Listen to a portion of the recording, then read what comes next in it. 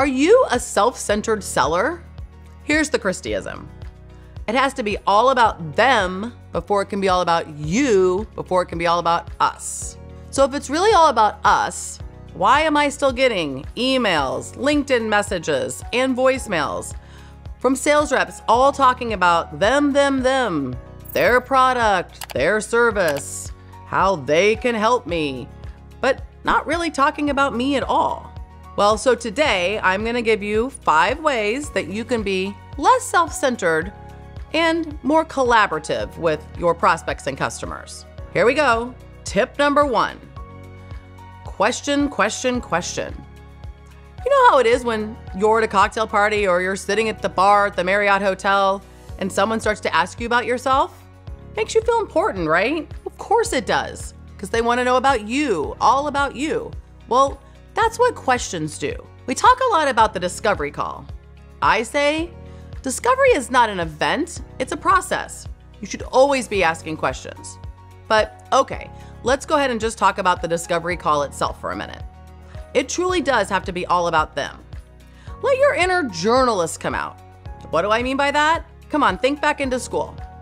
Who, what, where, when, how? Any question that starts with that is, first off, open-ended, which is going to get them talking a lot more than if you ask a closed-ended question or what I call the multiple choice question. Now, here's one thing you should probably leave off when you're doing all those questionings. Don't ask somebody why.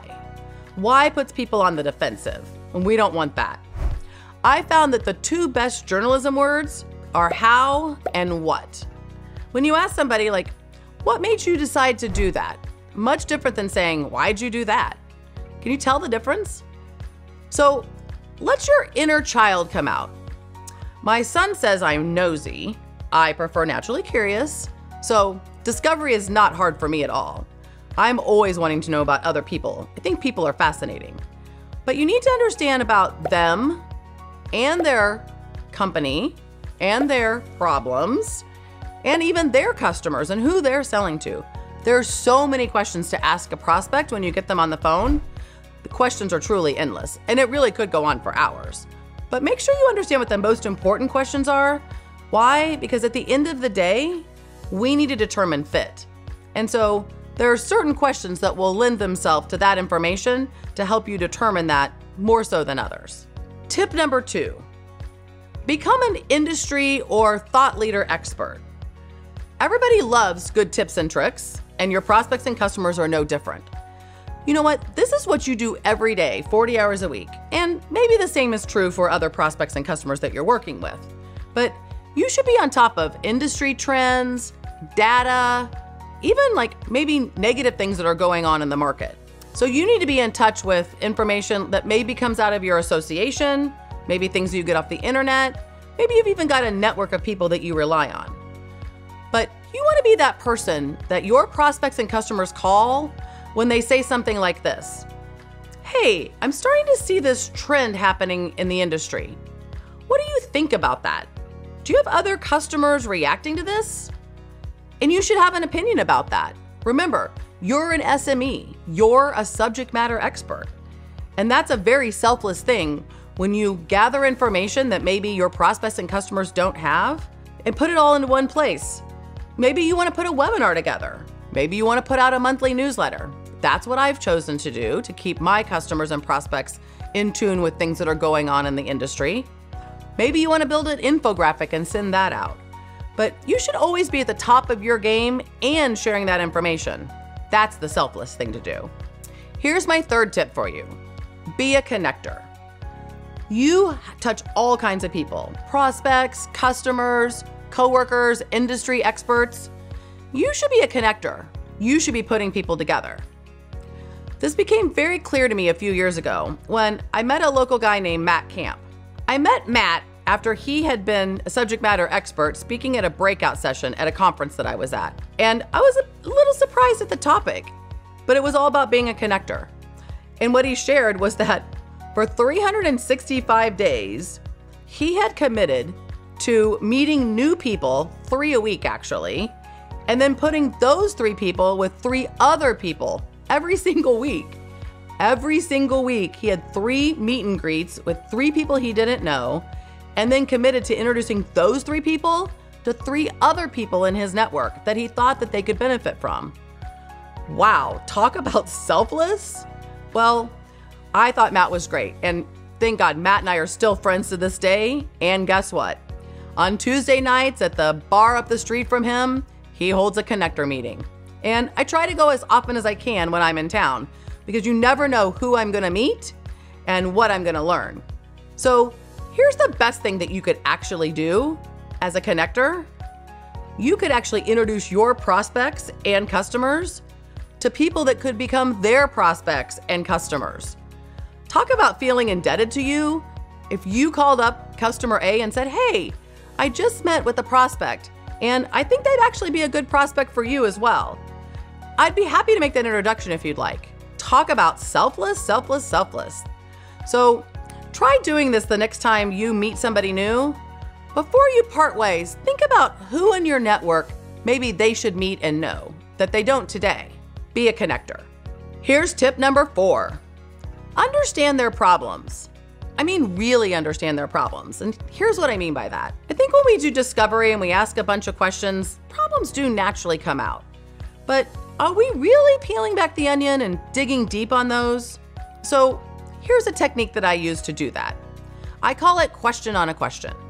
So let's say you ask a really benign question like, how are you currently doing that? I call it the current situation question.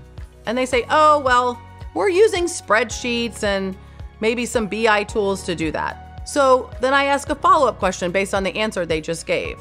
Oh, so how long have you had your BI tool? They tell me, a couple of years. And then I say, well, what made you decide to purchase a BI tool 2 years ago? And they say to me, well, we thought we were maybe lacking some analytical information that we needed. Then I ask another question. So what analytical information did you think you were missing? And then they tell me the answer. You get the game. But over time, what's gonna happen is pain is gonna naturally come to the surface. And this is truly important. Sales reps have done a great job, I would say over the last 10 or 15 years, of really talking about pain and understanding it.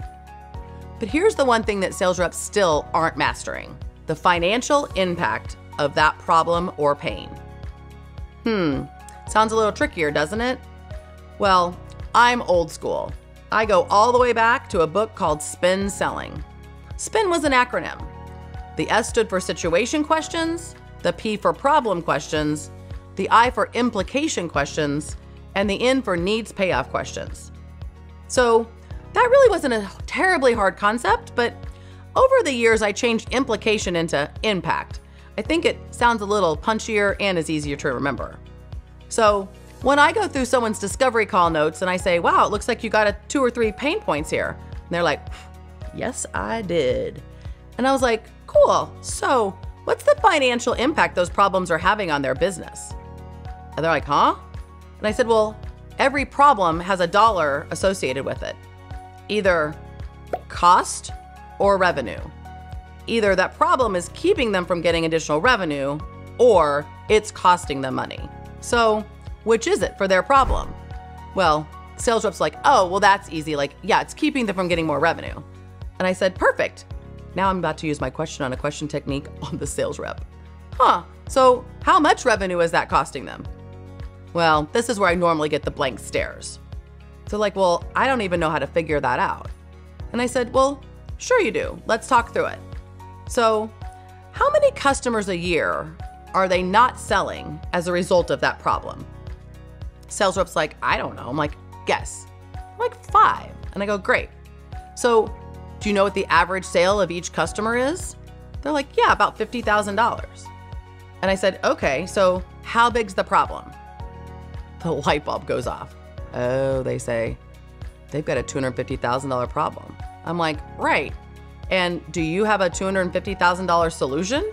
They're like, no, my solution's $30,000. I'm like, oh, well, we call that ROI. That's a return on investment. By spending $30,000, they can gain $250,000. That's your business case. How could they say no to that?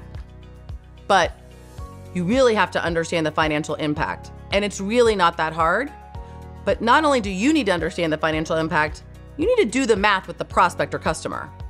I'm always shocked at how many times I ask these questions and I say to them, wow, so you've got a $250,000 problem.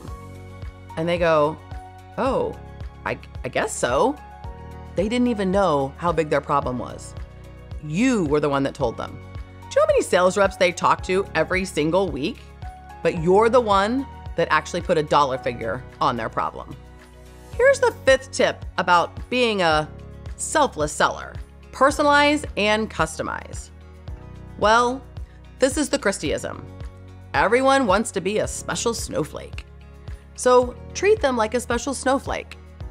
When you email them, when you talk to them, when you leave voicemails for them, and when you message them on LinkedIn. Over time, as automation has come into play for outbound prospecting, the topic of customization and personalization, well, this has been definitely a hot button item.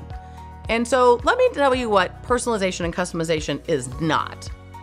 It's not just using my first name in the email. It's not just using my title in the body of the email.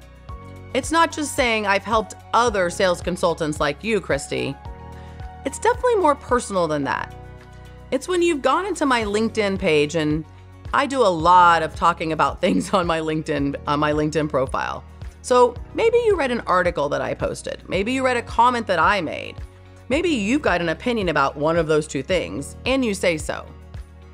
Maybe you've been to my YouTube channel and you've seen some videos and you got some feedback on those as well. Maybe you've been to my Twitter page and you know that during the winter season, well, NCAA basketball, go Jayhawks. I'm all about that.